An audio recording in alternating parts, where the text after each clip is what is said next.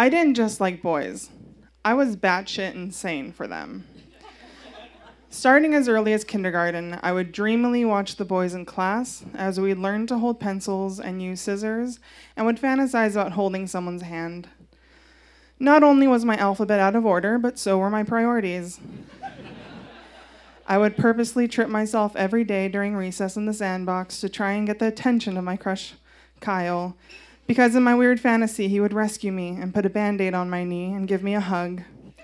However, I towered over him because I was the size of a third grader when I was only 5. Poor Kyle probably avoided me because he didn't want to be flattened like a pancake a la Looney Tunes cartoon during my daily trippings. Instead, I was just the weird kid who the teachers feared may have had a vestibular balance disorder. I grew up on a steady diet of Disney movies filled with love stories and way too much Thumbelina, so it felt like my purpose in life was to be the apple of a boy's eye. The freakish height difference didn't stop my intense boy craziness as I progressed through elementary school. I saw the other girls in my classes hit milestones that I never got to. Get an eraser from the Scholastic Book Fair from a boy, a handwritten note, friends at lunch teasing each other about mutual crushes, a hug, a handhold, even a kiss. I was seething with jealousy at each step that I saw my friends go through. I was etching dozens of boys' names on the bottom of my bed frame, to my dad's dismay, and filling journals with serial killer precision about my crush's activities and my feelings for them. I lumbered around the school through the years, growing taller and taller than my crushes, which pushed my chances of them liking me further and further away. On top of all this, I was also just awkward as hell. I had an older brother who did more of the socializing, and I grew up being in my own head most of the time. I was withdrawn and felt like I didn't fit in with others. When the girls at school would be talking about their Britney Spears notebooks or which boys they liked, I felt too shy to say who I liked, so instead talked about how we would all die someday.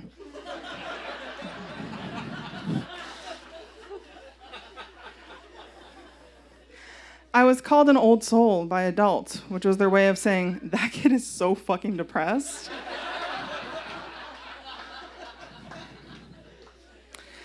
It was a deadly combo, and I was shit out of luck when it came to attracting the opposite sex.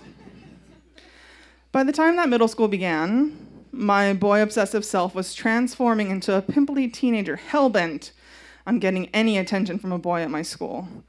However, vertically I was skyrocketing while also growing horizontally. The more room I was taking up in my jeans, my chances were lessening of anyone ever liking me because I would be too fat. One day at school, I heard how a girl lost her virginity, and I was in awe, curious, and jealous.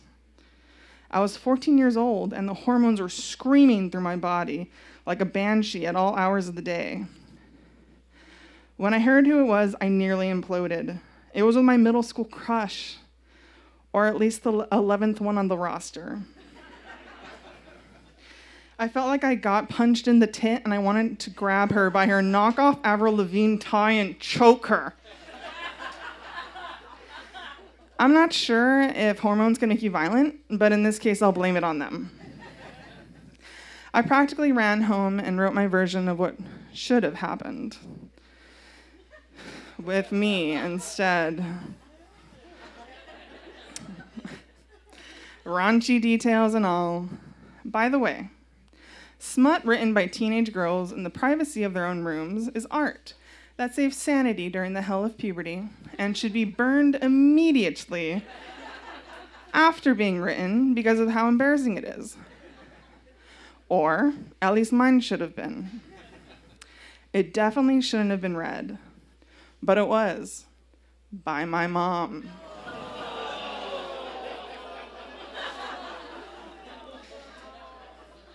I know. I lived it. This might be a good time to tell you my mom is a very Christian woman.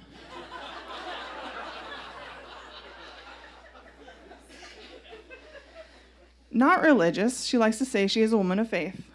She has lived a life that is guided by her faith and I know it has been her saving grace through a life filled with struggle from a very young age. She does not condemn, and I see her use it as a vehicle for serving others.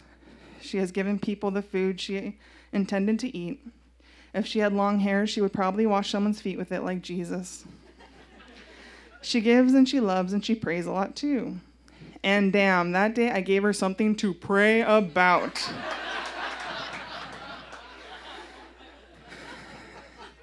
Because I wrote some filth in that pink journal.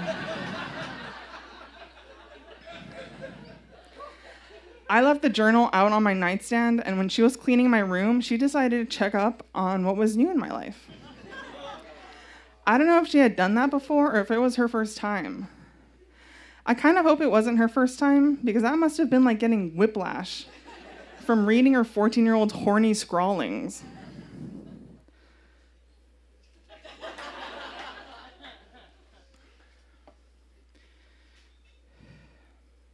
The next morning, my mom came and sat on the corner of my bed while I was still sleeping and began to talk.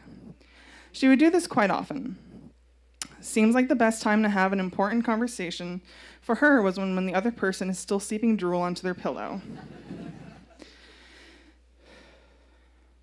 Mom shook me awake and held up the small pink journal in front of my bleary and crusty eyes, which instantly struck fear into me. My vision zeroed in on the small flowers and Barbie logo emblazoned on the front, which up until that point had served as a good disguise for the stirrings of sin within. She then went on and recited lines to me from memory.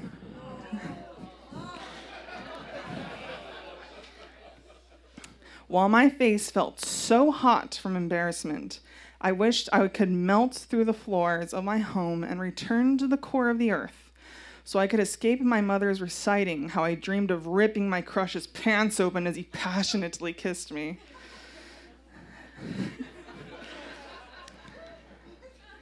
She then asked where I even got these ideas to write about and how they were so detailed. Had I done any of these things before? I desperately wanted to do the things I wrote about, but of course I didn't say that. I just mumbled, I like to write.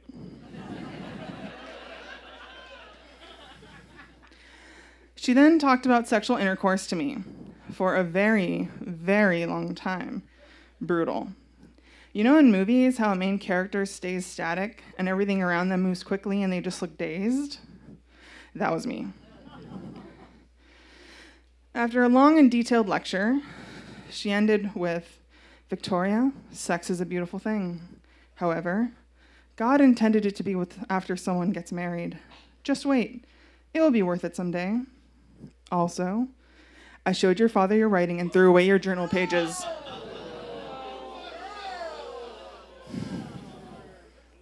I died. This is actually my ghost reading this now because a 14-year-old me died that day.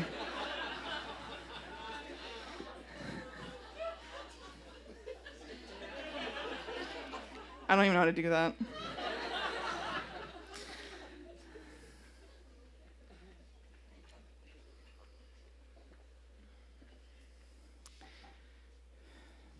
I was hurt, pissed, and embarrassed that my mom read my journal of smut. I felt like my most vulnerable and ramped up self had been peeled back layer by layer with each turning of the page that my mom tore through. I felt so exposed. I was already withdrawn as a child and awkward as a burgeoning adolescent amongst my peers. Wasn't I supposed to be safe in my own home? After weeks avoiding eye contact with my parents, one day I came home from school. I found a thin magazine on my bed. It had 2 teenagers on the cover, and it had, "What's up with abstinence?" splashed across the front cover.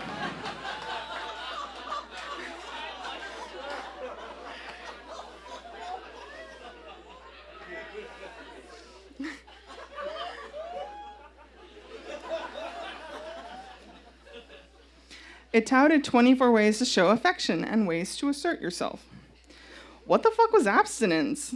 I looked it up on my PC that was riddled with LimeWire viruses and was not sold. This did not seem fun. Either way, I flipped through it and became engrossed. I read it cover to cover. The scare tactics of teenage motherhood described in the articles were working. In reality, it shouldn't have done shit because no one even wanted to touch me in the first place. It was also very Christian. I don't know where my mom got it, but it worked. That combined with all the Seventh Heaven I watched as a child, it began to work on me.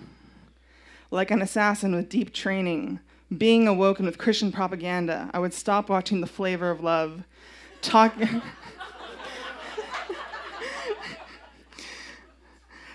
to strangers on chat rooms, and try to quell the crushes I had on every boy that had a pulse. I was a fat teenage Jason Bourne who began her mission of staying a virgin until marriage and signed it onto the Declaration of Values on the back page of the magazine. I was the virgin reborn. Did it ultimately work? No. Short answer, hormones exist. Do abstinence magazines and invading privacy to teach a lesson ever work? No. But it did leave an impact on me that lasted years. After my mom read my journal, I began to hide my writing. Whenever I would confide in my journals, I would hide them behind dressers or in drawers because I was so afraid of feeling exposed again. She would often ask me if there was anyone catching my eye at school to try and make conversation and feel closer to me, and I would mumble that there wasn't much to choose from. Of course, that was a lie. I was in the middle of feeling guilty for having crushes on every guy with a scum stash and trying to wait for marriage, but I couldn't tell her that. I didn't want anyone to know that. I had to keep up a front with friends while I felt like my gut was filled with rocks from fear of being found out. By the time the boys began to pass me in height and show interest, I was fucking huge, guys. I would wave them off to their faces while screaming internally to just let them in, because it's what I've always wanted.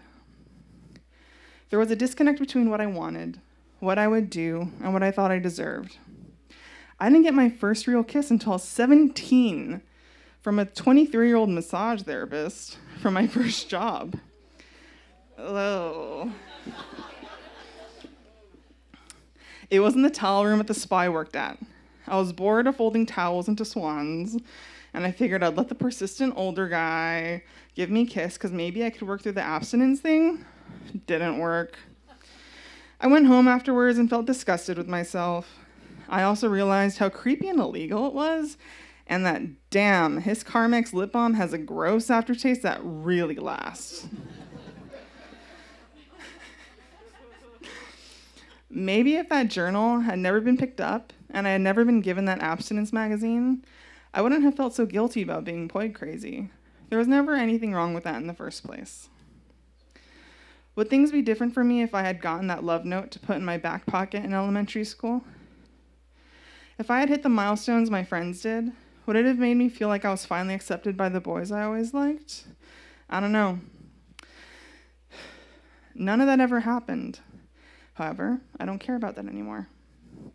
Despite still feeling withdrawn from others at times and still occasionally bringing up death amongst friends, I found the boy that I had the ultimate crush on. At first, I didn't trust my feelings. They were a mix of excitement and a sense of dread that was too good to be true, but then everything good hit me like a ton of bricks. I was ready to start tripping in the sandbox again if necessary to get that Band-Aid. He gives me plenty of notes, hugs, kisses, and that Declaration of Values on the back of that abstinence magazine has turned into ashes by now. To say he likes me back is saying it lightly, and he even put a rock on my finger that I get to wear all the time.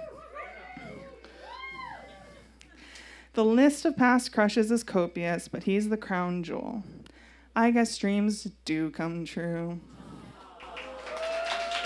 Victoria L., ladies and gentlemen, Victoria.